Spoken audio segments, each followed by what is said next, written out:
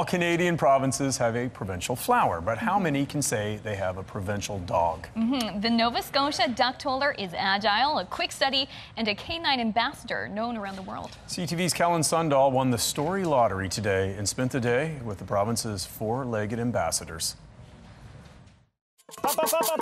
At Salty Dog Kennels in Ardoise, Nova Scotia, life is a little unleashed. We call them the fluffalos. It's not a herd of buffaloes, but a herd of fluffalos. Shelley and Steve Hutt breed Nova Scotia duck tollers. They had 3 litters this spring, a total of 17 puppies. Oh my God, I can't breathe. Oh my gosh, you're all coming home with me. Okay, so they aren't actually coming with me. All are already spoken for. The puppies will soon be headed to their new homes. Hey, Nokia, sit. Like the 6-month-old toller. Nokia was bred in Nova Scotia and is growing up in Halifax. Breeders say they make good family pets, are versatile, and can live in the city or country. They can go from a 40-acre field to an apartment living as long as they're active and have jobs and have outlets. They're happy no matter where they go. The toller is a canine ambassador recognized as the provincial dog for Nova Scotia. The tolling retriever was developed in Yarmouth in the early 19th century. Bred for hunting, the dog's playful actions lure curious waterfowl within gunshot range.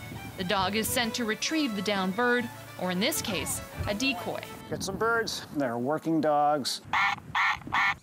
They're a sporting breed that needs a job to stay busy and to keep them happy. And whether it's in the field or one of these other activities that we've demoed today, it's very important to have something for your dog to be active in. The toller is highly intelligent, easy to train, and has great endurance. They are team players and compete in agility, hunting, obedience. 9-year-old Murphy is Susan Hilt's first toller.